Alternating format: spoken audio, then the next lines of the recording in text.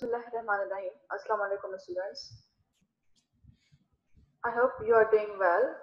So today I am going to explain the atmosphere and wind.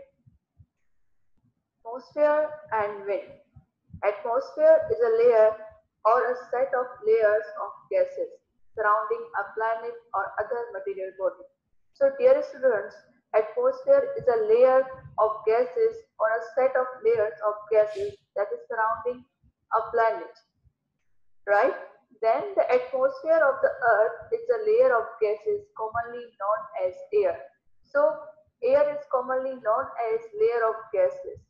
The air around the earth is never still. It means it continuously moves. It is moving all the time. The moving air is called wind. Difference between air and wind. So students, I have make a difference between air and wind so that you can easily understand both of these. So let's start with air. Air is a combination of mixture of gases which includes oxygen, nitrogen, carbon dioxide and others that make up the atmosphere of the earth's surface. So dear students, air is a combination of mixture of gases which includes the oxygen, nitrogen, carbon dioxide, and others that make up the atmosphere of the Earth's surface. Whereas wind is also a form of air, but it is in large quantity and moving in a speed in bulk from one place to another. So, students, in our previous slide, we have learned that wind is a moving air. So, wind is also a form of air, but it is in large quantity and it moves in horizontally from one place to another. The only difference between air and wind is in their direction and quantity.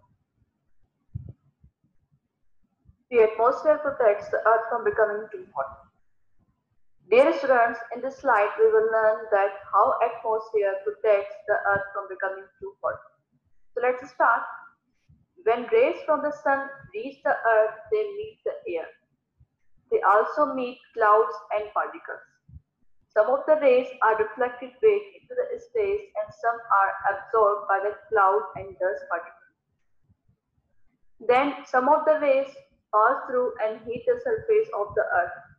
The surface of the earth and the atmosphere also lose heat by radiating it back into the space. If this did, if this did not happen, the earth would become hotter and hotter. It would become very difficult for plants, animals, and human beings to live on earth. Dear students, when rays from the sun reach the earth, they meet with air, clouds, and particles.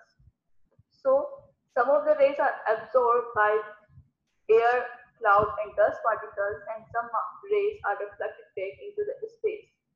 So those rays which pass through them heat the surface of the earth. The surface of the earth and the atmosphere lose heat by reflecting the rays back into the space. So here is a reason if this did not happen, the earth would become hotter and hotter and it would be very difficult for plant, animal and human beings to live on earth. Students, here is a diagram in which you can see that sun emits rays and the earth surface and atmosphere reflect back the rays into the space. So some of the sun energy is reflected from the earth's surface or from the atmosphere. Most of the radiation passes through the atmosphere and is absorbed by the earth's surface and warming it. The warm earth emits longer wavelength infrared energy into the space. Thermals. When the surface of the earth heats up, it warms the air near the ground. Warm air expands and becomes lighter than surrounding air and so it begins to rise. This rising current of air is called a thermal. Thermals are used by glider pilots and birds to float in air. When it cools, the air sinks towards the ground again. Dear students, thermal is basically the rising current of air. So when the surface of the earth heat up, it warms the air near the ground. So that warm air expand and become lighter than surrounding air. So it begin to rise means the air move from higher concentration to lower concentration. And this thermal is used by the glider pilots and birds to float in air. And again, when the air cools, it starts to sink toward the ground again. I hope you have understand this topic.